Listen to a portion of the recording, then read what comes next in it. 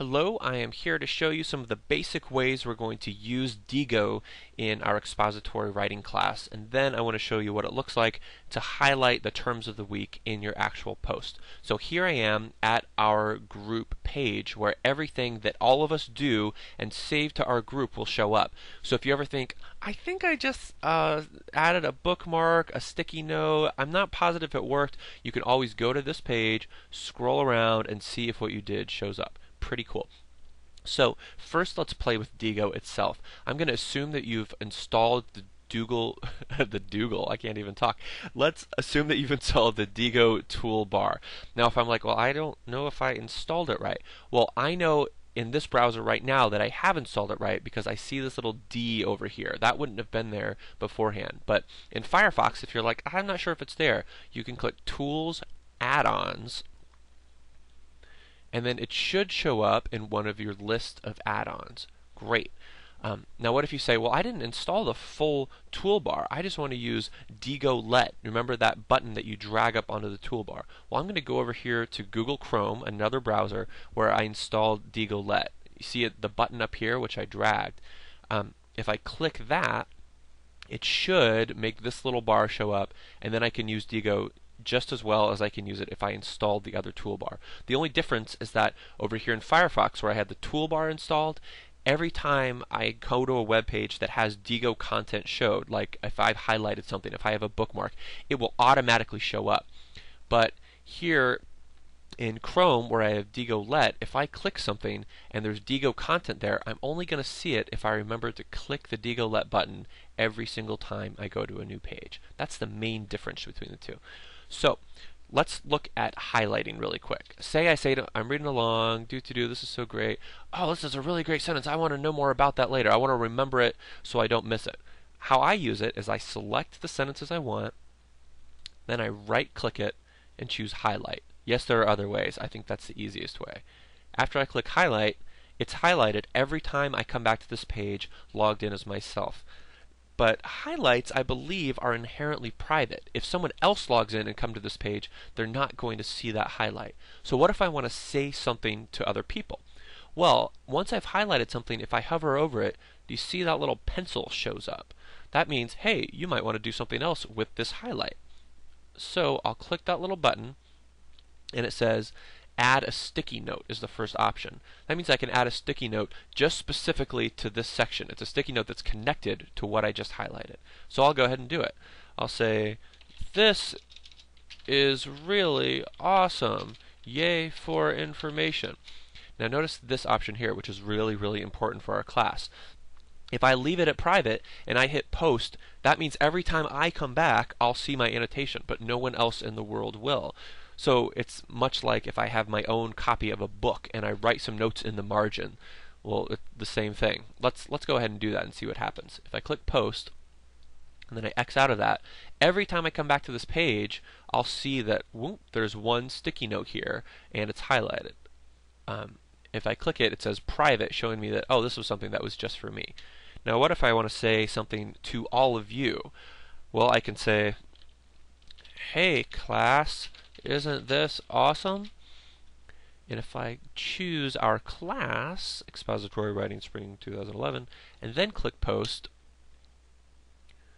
whoa, all of a sudden this changes to 2, showing that there's a conversation going on there, and it shows me that everyone in our class is going to see it. You say, well, what do you mean everyone in our class? Well, that means if you come to this page with the Google toolbar turned on, or you turn on Diigo Let after you come to this page, you'll see that little number.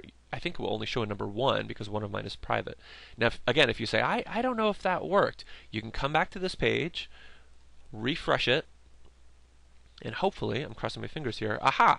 What I just highlighted shows up, and then what text I typed also shows up. Great. So if you were like, hey, that's really interesting, you as well could come, click the little button, and add your own note on the same thing. So in theory, we could get in a little conversation over what we're reading in class. Very awesome. Now, this is really important. Adding a sticky note to a piece of specific text is different than adding a sticky note to an entire page. Let me show you an example. Um, if I click comment up here, I have the option to comment on the whole page or add a floating sticky note to this page. Let's try add a floating sticky note. If I just say, here I am, a floating sticky note. See where that shows up? It's way up here in the middle of nowhere. Well, that's going to be important when we're highlighting things on our blog posts, because if you say add a floating sticky note to the entire page and you say, this sentence right here is my use of the rhetorical term of the week, well, then I'm not going to know which sentence you mean. But if you highlight something first and then add a sticky note to that sentence, I'll see exactly which sentence you mean. So let's do this actually in practice. Here I am at a blog hosted by Blogger, which is the same as blogspot.com, and I'll write a test post. I'll paste in, oh, I don't want to paste that in, blah blah blah blah blah, blah blah blah blah blah, blah blah blah blah blah. That's really nice. I'll publish the post and I'll view it. Remember, please do not highlight any of your sentences until you've already posted your post. Now I want to draw your attention to something here. You'll see that we're on the page here with just that single post. There's nothing here except this post. One reason I know that is because if I look at the address bar, there's all this stuff up here. You know, there's the .com, and then there's like the year, the month, and the name of my post.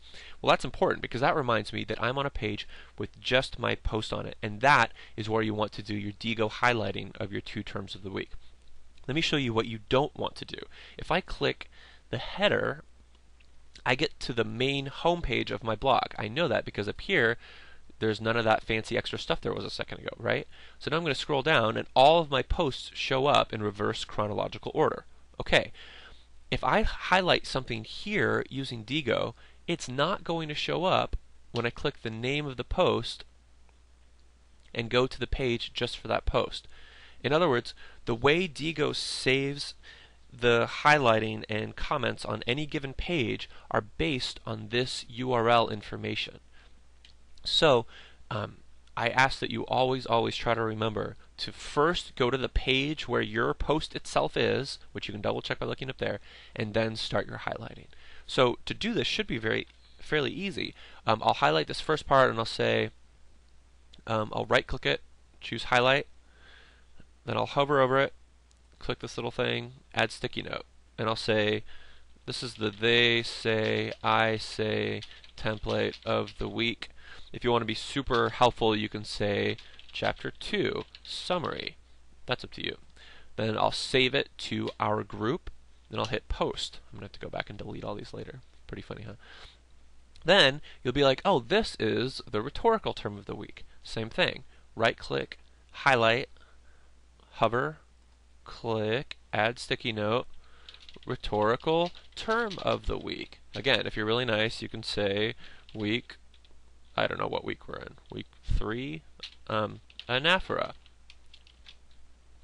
You don't have to be super fancy, I just want you to draw our attention to it. Again, I'll save it to the group so that I can see it, so you can see it, but really no one else in the world, only us people in this group will see it. Click post. Great. Now, you see in theory what this means is that if you post this and say, this is the rhetorical term of the week, someone else who might visit your blog, say someone else in the class, can go in and say, I think you really screwed that one up, dude, but you'll say it in a nicer way than that. Then again, you save it to the group, and the person will get to see your answer on that. Pretty sweet, right? I think so. Now, if I'm over here in Chrome using Diigo Let, it's about the same thing. Now let me show you something. I'm going to click the Diigo Let button. Look, that stuff that I highlighted, it doesn't show up. Wait, where'd it go? Did it break? Did it not work? Remember, we're on the home page right now. I have to click to the actual post itself. Click Diigo Let. Oh look, there's the highlights. They show up here too. Wow. Now you notice Diigo Let gives you the option of that floating sticky note. Same thing. I could add a sticky note up here to the main part of the page. Please don't do that. At least don't do it to draw attention, to the 2 terms of the week. You can do it just for fun or for other interesting things, you know. But that should be it. All you have to do is highlight, add your note, and then if you're not sure if it showed up, go back to our page, refresh it, and everything that all of us do will show up here. The highlighted part, and then what you actually said. And you see it comes out as a conversation. So if multiple people add sticky notes to the same content, it'll show up all right next to each other, and this can be a place where all of that gets saved. You're not required to add a little smiling picture of yourself, but you can if you want for those conversations. I hope that makes a little teeny bit of sense. If not, they have really good help here on the Diigo site. Go ahead and click help, poke around, watch some of their videos, and let me know if you are confused. I'll see you on Thursday.